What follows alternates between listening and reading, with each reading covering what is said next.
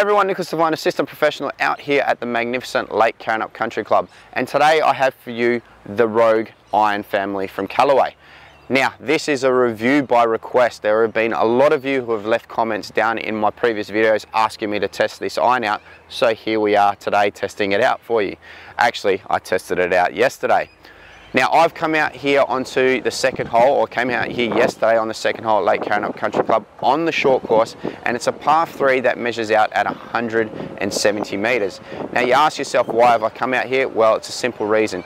There is a 7 iron in this series of family which I believe will get to this green. Now, normally I hit a 5 iron 170 to 175. There is definitely a 7 iron in this Callaway family that will get to this green. Hopefully. Anyway, make sure you hang out for the video. I'll show you all the testing I did yesterday, and then I'll leave a bit of a spiel at the end of what I think of these irons and what I think will best suit you.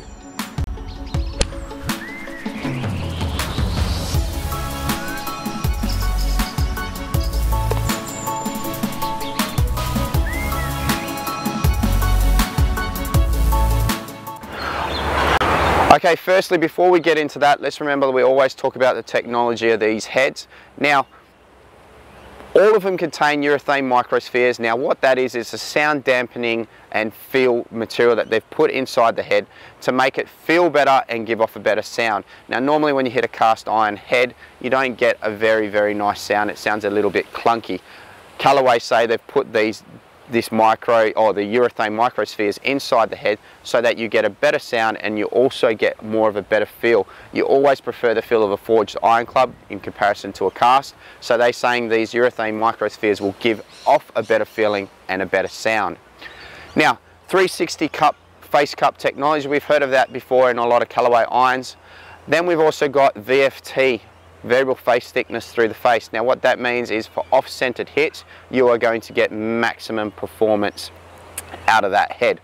So a lot of these clubs are all about purely power, getting it up in the air and getting some distance with all of them. Loft wise, we start with 31 degrees in the Rogue Pro, then we move to 30 in the Rogue, and then we actually move to 27, which is a world first in the Rogue X. That is an extremely, extremely strong 7 iron. Now, for me, back in the day, a 5 iron would be equivalent to 27 degrees of loft. So I'm expecting it, like I said, to get out to this green on this par 3. Now, I'm hitting this in the Project X LZ105 stiff shaft. A very, very popular shaft on the market right now, and an extremely good shaft. But when you go out testing and you go get fit for one of these clubs, you could come up with a different shaft, but I'm using this shaft for the purpose of this video. That's really all I'm going to talk to you about with regards to technology in the head. There is loads of other things I could talk to you about, but really we're here to see what kind of numbers come out of this club. Let's go hit it and we'll see what we can do.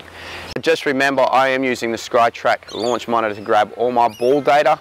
And I'm also using the NXT Tour S as the golf ball.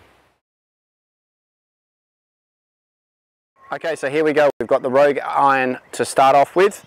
Now, I'm not expecting this to get to the green at 170, but I'm assuming it's going to get relatively close. Because this is 30 degrees of loft, it is still a lot stronger than my usual 7 iron. My 7 iron at the moment is about 33, I believe. So even that's a strong 7 iron in comparison to old days of the 35. But this I'm expecting to go longer than my 7 iron. But anyway, like I said, enough talking, let's get into the hitting. Now, this is quite a chunky head and the top line is very thick. It's not an iron that I'd normally use, but if you're buying this kind of iron, you're obviously buying it for extra forgiveness and to get a little bit more length and distance out of it. But anyway, let's see how this goes.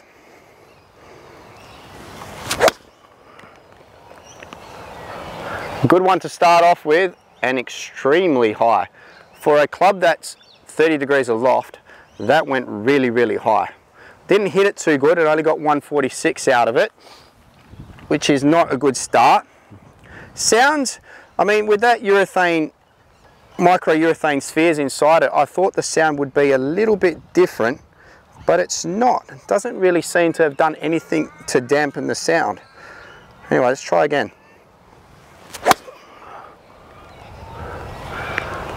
Okay, I've hit that one a little bit better. See what numbers come out. There you go, 164. I felt like I got that one. I felt like I hit that one really well. I mean, 164 for a 7-iron is ridiculous. I mean, normally I hit a 7-iron about 148, maybe 150 if I'm lucky. Maybe I should switch to a set like this so I can hit it as long as my mates. Hold on, let's try a few more.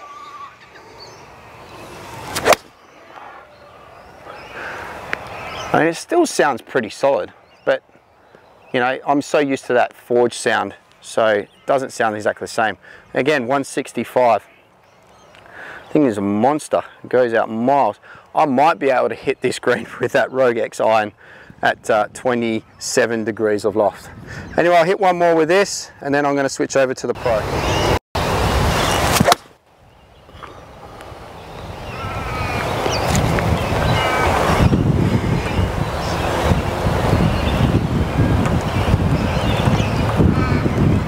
Okay, there you go, 166. These irons go miles, and funny enough, for the strong loft that it has, it does fly really high and it does land soft, because I'm seeing them land soft in the distance. So it's funny, you kind of think with an iron this kind of strong loft you're going to see it hit the ground and punch out, but you can see with this wide sole, and because they've got the CG location down low, it sends it up quite high into the air. I mean, like I was talking about the G700 sending it up in the stratosphere. This is doing exactly the same, so you can understand how this is going to be able to stop on the green. Anyway, I'm going to switch to the Pro, hit some shots with that, see the distance comparison change between this and that, and then like I said, I'll finish off with the X. Okay, now with the Rogue Pro, definitely an iron I can appreciate a little bit more. The top line is a lot thinner. It does look like more of a player's iron. Let's just see how this hits, because I'm expecting this to go a little bit shorter. It is 31 degrees of loft, so it shouldn't go as far as the Rogue, just because it's a little bit weaker in loft. It probably won't be as forgiving as the Rogue as well, because the head, the sole, top line, everything's a lot smaller. So it is definitely base for the better player, this iron. Anyway, let's see how we go.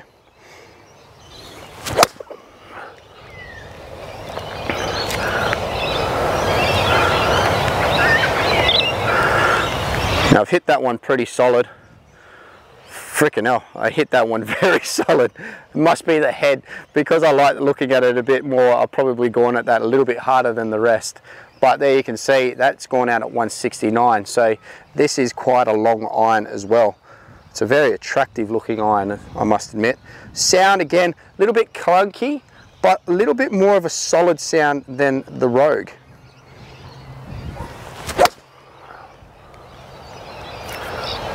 I mean, I'm assuming you can hear that on the microphone, but it does sound solid. Funny enough, this thing's going longer than the Rogue. But again, like I said, I'm probably swinging at it a little bit better just because I like the look of this a little bit more. But you can see the ball flight comes out a lot lower overall than the Rogue. This is a bit of a throw off, this is. Didn't expect this.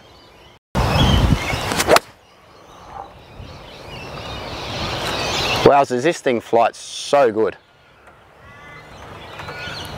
And overall, distance-wise, like that one there, I didn't hit as good, and you can see that there was quite a drop there in distance from, you know, 165 to 170 to 138. And then that's where you can see the difference between the Rogue and the Rogue Pro. You're going to get a lot more forgiveness out of the Rogue than you will out of the Rogue Pro.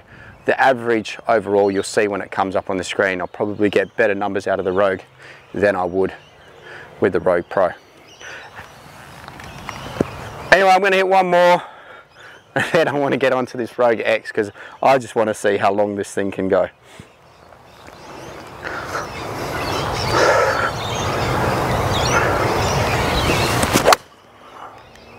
Again there, didn't hit that one well.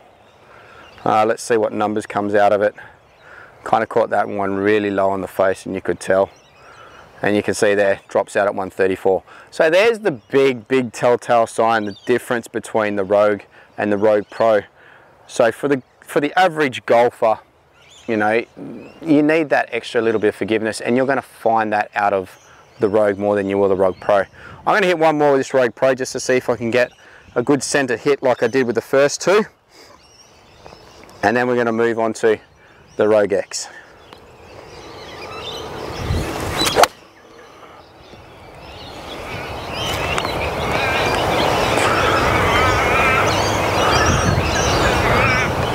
There we go, got that one a little bit better, back out to 165.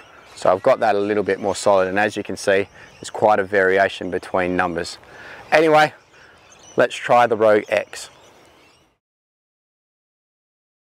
Okay, here we are. I'm excited. Rogue X, 27 degrees of loft. This thing is a 5-iron, not a 7-iron. But anyway, I'm just excited to hit this to see if I can actually get to this green with a 7-iron. Something I've never done in my life before.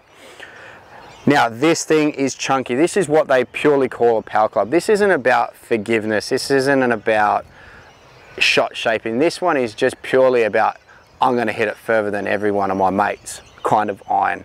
It is a pure power club. And at 27 degrees of loft, this thing is just crazy. Anyway, chunky head, a lot more offset than the other two models when I look down at it myself. Top line's really thick. All right, I'm just going to hit this to see what this thing can do. Everyone's been talking about this iron.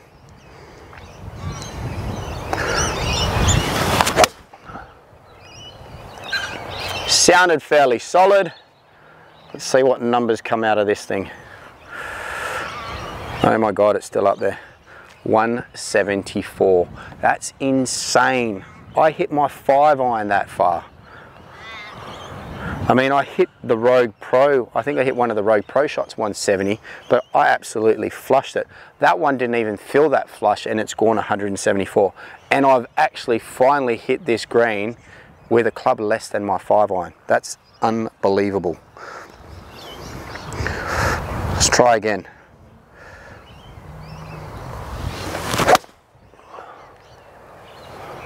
I mean, it flights like a 5-iron. Comes out so much lower than the other two models, and so it should at 27 degrees loft. So it makes me wonder, are you going to be able to stop this on a green? I mean, when you're coming in with a 7-iron, you want to be able to make this drop and stop.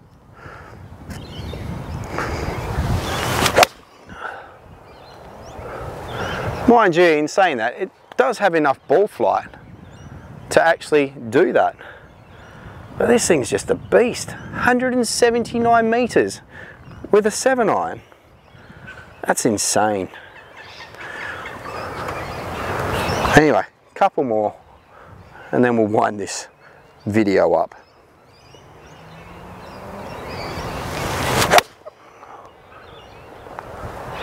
It feels so good. You know what? I actually don't mind the sound of this club at all. 175, and it's bloody consistent too. Anyway, let's just hit one more and we'll call it a day.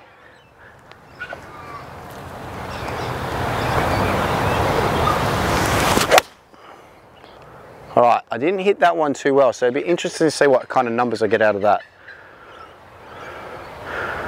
Judging from what I can see, 173. This thing is what they say it is. It is an absolute beast. Okay, there you have it, the three models. Now let's take a closer look at the numbers, and let's start with overall distance. Okay, Rogue 164, Rogue Pro 160, Rogue X 175. That 7-iron is not a 7-iron, that is a 5-iron. And like I said, my 7-iron, my 5-iron I'm out of my normal set, roughly goes around that distance. And 27 degrees aloft does put it in a 5-iron category if you ask me. But because of its wide sole, it did get enough ball flight where it could get up into the air, and it did have relatively good stopping power. Not exceptional stopping power, but enough there where it could hold a green. But that club, like I said, the Rogue X, is purely there for the person who wants to absolutely bang it miles and hit it past everybody else.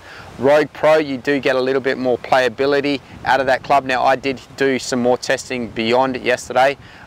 When I try to shape it right to left, I could do that quite easily with the Rogue Pro.